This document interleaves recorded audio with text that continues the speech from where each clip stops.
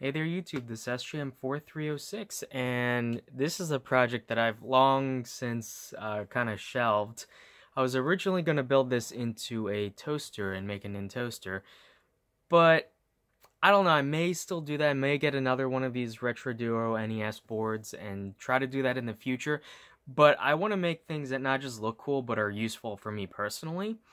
And so the problem with the Nintoaster is it would just sit on my shelf or on my underneath my TV and collect dust most of the time. It'd be large, mostly empty, unwieldy, not all too useful. I kind of want something I can, throw in my backpack.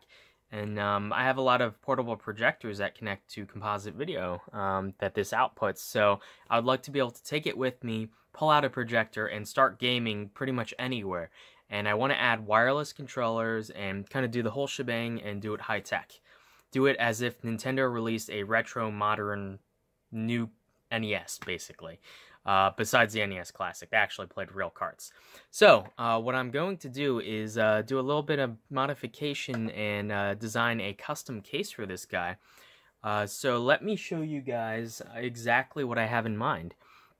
I've kind of sketched it up here on this board. And you can see here it is going to be tiny. It's going to be actually a little bit smaller than a cart itself. And the cart will lie flat on the front.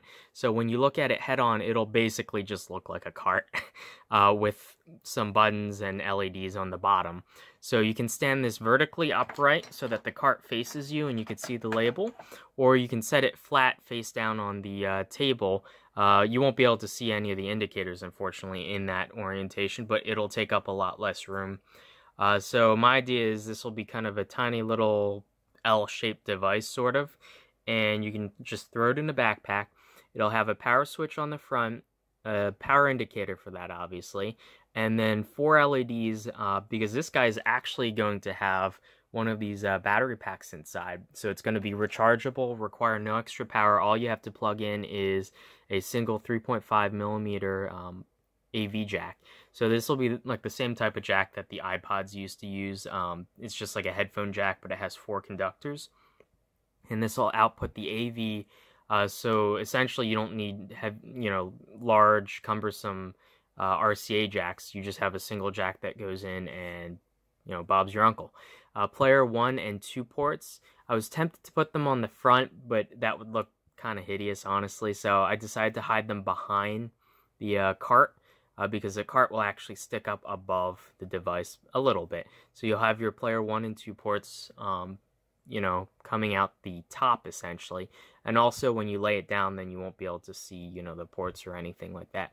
There's a single USB port, and I actually forgot to add a single USB port on the side and a charging indicator for that, obviously. And these 4 LEDs on the front will be the battery meter. So whenever it's on, it'll show you, roughly the percentage of battery life remaining from in increments of 25%, basically. So from what I read, the Retro Duo itself, the NES side, only consumes about, I think, 80-something milliamps. So that, in addition to these LEDs, I think it's going to be about 100 milliamps.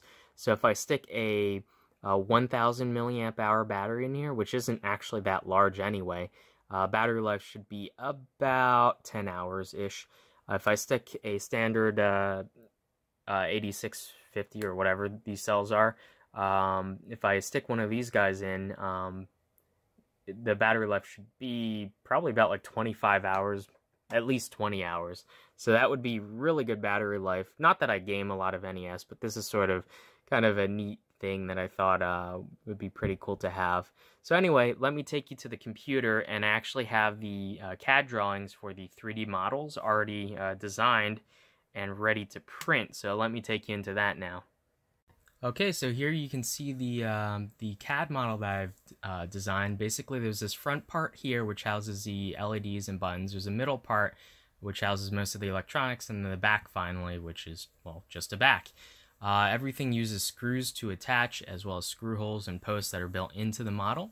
And here you can see just swiveling around, you can get a little bit of a better idea of the inside of the front, which will house a right angle connector for the cart. And the middle here you can see the USB on the side they're poking through, as well as a hole for the wires. Just collapsing everything back together, and this is roughly the compact size that it will be. So yeah, now I just gotta go through and print all this. I need to actually get some filament in these colors or some spray paint or something and figure that out. But yeah, this already looks pretty cool, pretty neat. It'll be fairly compact, about the size of a cart. Yeah, hopefully you guys enjoyed the look at the kind of design process I've taken for designing this. This is already pretty much all wired up. I have to wire the reset line, and that's going to be controllable via the microcontroller. So that button on the front, it's just a single button that'll control both power and reset.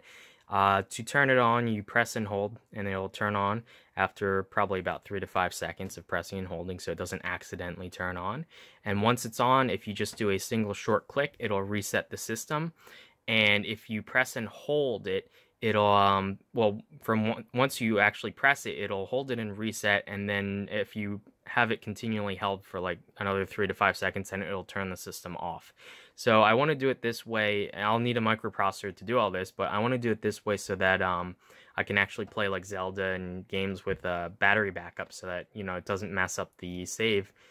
Because if you just power off the system without holding reset, you can actually corrupt the game save. So I've already kind of got an idea of what I want to do. I'm probably going to use the 12F675 for both reading the button, controlling power to the NES, controlling reset, whatnot, and hopefully I can get those the battery meter indicator LEDs working as well. I think I might just barely have enough I/O to do all that, but I'll figure it out. Anyway, yeah, so hopefully you guys enjoyed this random video, and I'll update you guys once I get this printed out and start. I'll have to actually trim some of this board because it is noticeably wider than the cart itself. And the entire case design is based off of the width of the cart, basically. So anyway, I will see you guys in the next video, and I will update you then. If you have any questions or ideas, put them down below, and because this is still kind of in the design phase, I can definitely modify, the files and whatnot still. So anyway, thank you, and I'll see you in the next video. Bye.